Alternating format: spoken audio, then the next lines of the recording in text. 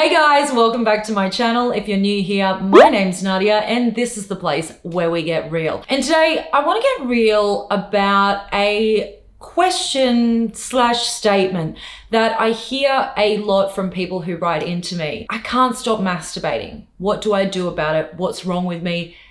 How can I stop? Some of the advice I'm going to have for you is potentially going to be a little bit surprising and it might even be a little bit unpopular, but I think it is going to be really helpful. So let's just get into it. Guys, gals, non-binary people, getting yourself in the mood. Don't want to be really curling them like this. Let me start that again. Can I get anything right? I can very vividly remember the first time that I masturbated.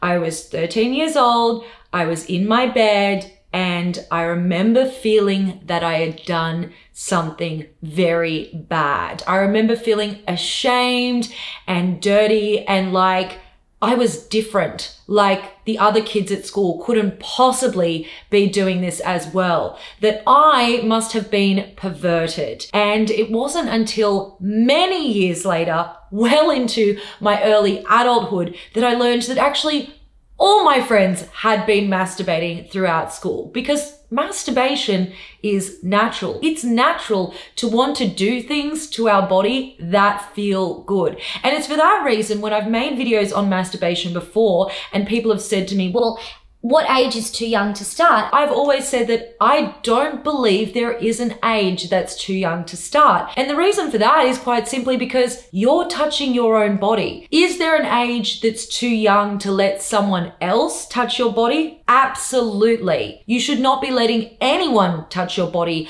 before you are ready and emotionally mature and capable and able of taking that on, because it is a big deal. We often make out like sex isn't a big deal, but it is a big deal. There are obviously laws that are different in each state and country around what age you can be having sex. And most of all, if you are going to do it, then you should be having protection. But that's for another video. I want to talk today about touching ourselves and how much we should be doing it. And I'm going to get into that right now. I'm going to get into what I think is the right amount to masturbate. But before I do that, I have to give a really big thank you to today's video sponsor, Manscaped. And it's funny that we're talking about touching our junk, because Manscaped is actually all about trimming and maintaining your junk and keeping it in tip-top shape, which also makes it easier and more comfortable for you to touch or to have a partner touch. Although Manscaped was originally made for guys, I personally use it myself on my bikini area, and I've given Manscaped shavers to lots of my guy and girl friends and they all love it. Manscaped are honestly one of my favorite brands. It's why I partner up with them so regularly, and they're a huge supporter of my channel, which quite literally means I get to keep making sex education content like this because they keep sponsoring me. Now, this is going to be a bit of a controversial opinion, but I personally do not believe that there is such a thing as too much masturbation. I also don't believe that there is such a thing as too much sex or as watching too much porn, because I believe that so many of these ideas we have around sex, and particularly so many of the limitations and restrictions we put around it, are really just about demonizing people having pleasure and taking pleasure in their own bodies. And by the way, masturbation, sex, and porn addiction aren't actually supported in the DSM-5, which is the Diagnostic and Statistical Manual of Mental Disorders. Some people don't feel the need to touch themselves or to have sex ever. Some people do it rarely and some people want to do it all the time.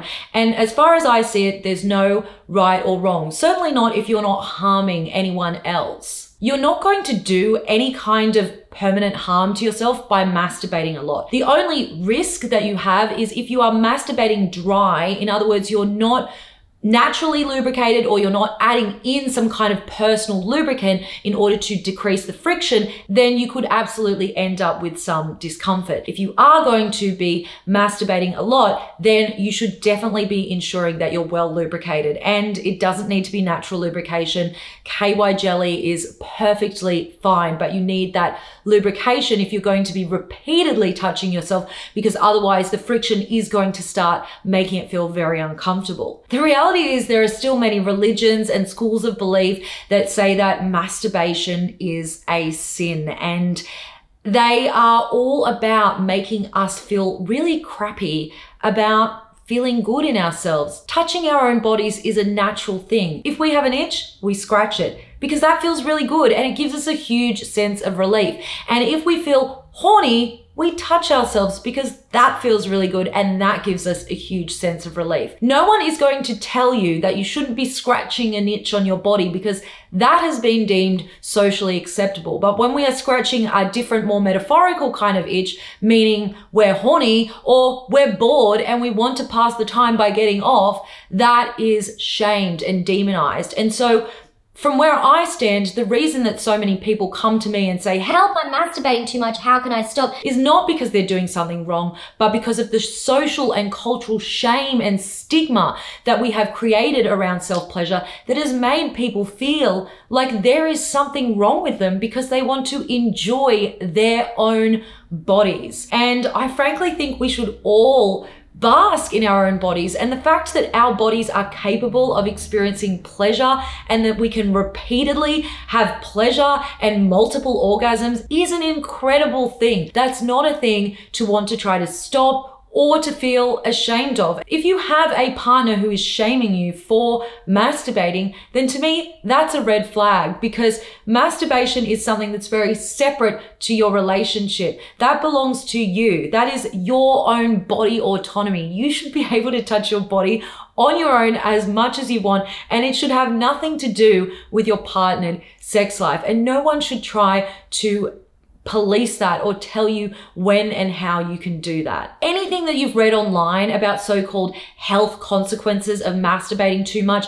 is urban legend. It is myth. There is no scientific literature whatsoever to prove that masturbating a lot is harmful for your health. In fact, regular masturbation can have myriad benefits for our health. It can help us to feel less stressed, which means we can be more productive in our day, in our work, in our jobs, in our study. It also means we can be calmer, so better for our partners, and it can give us a heightened sense of self-confidence because it allows us to get to know our bodies and to feel more comfortable in our bodies. Plus, when you masturbate often, it allows you to work out what are the ways that you like to be touched and what are the specific types of touch that get you to orgasm, so then you can communicate that information back to your partner. So as far as I'm concerned, masturbate away, masturbate all you want, use toys or use your hands. Just make sure that you are following hygiene practices. If you're using toys, you should be washing them